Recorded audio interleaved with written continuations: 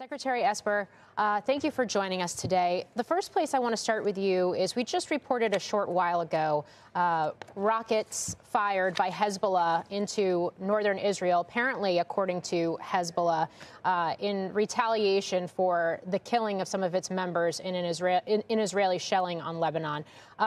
It comes at a moment where investors and really the world are focused on whether this is a conflict that could expand and become a broader one in the Middle East.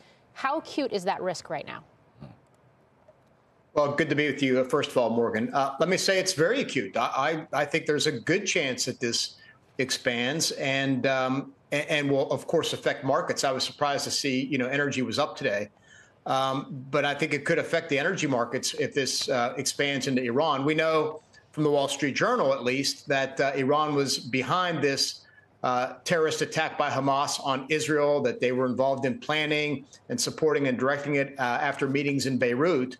So now Israeli and American intelligence haven't confirmed that yet. But if it is proven to be true, that is going to put Israel on the spot to take action in some way, shape, or form against Iran. And America might as well support that, too. So I think there are a number of things that need to play out. First and foremost, though, is Israel getting control of the tactical situation on the ground when it comes to Gaza.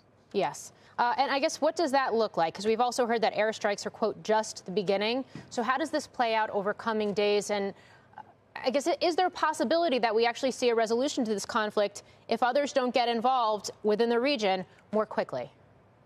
I think what's happening today is the Israelis are getting control of the situation in Israel and making sure that they've camped down on all the militants in Israel's settlements and cities and whatnot.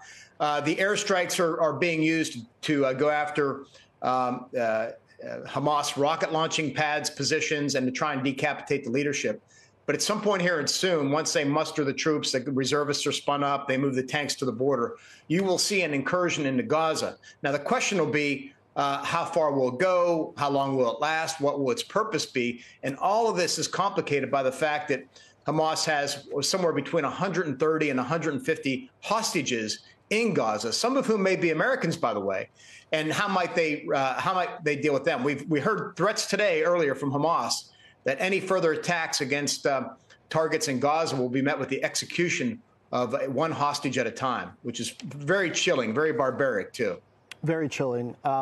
Mark, this was an intelligence failure. Clearly, how does it change the calculus on, clearly human life is the most important thing here, but on Israel and the region as a place to do business? There was a thought that Iron Dome and the existence of the intelligence apparatus made operating there a sort of knowable risk. How knowable is it, and how much does that shift now? Well, certainly for the Israelis, it has a chilling effect on their sense of confidence and their sense of vulnerability or previously invulnerability. We've seen rocket fires before come out of Gaza several times by Hamas. Iron Dome is always fairly effective, and I think there's no indication that Iron Dome has not been effective this time.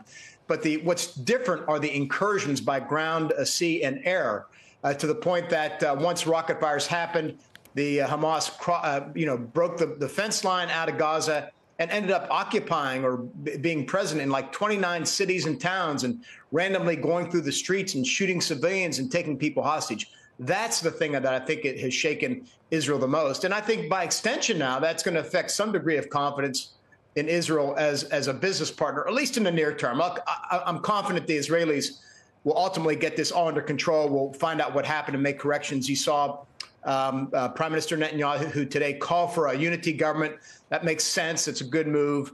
But you see, again, Israelis rallying around their leader and around their country now to strike back.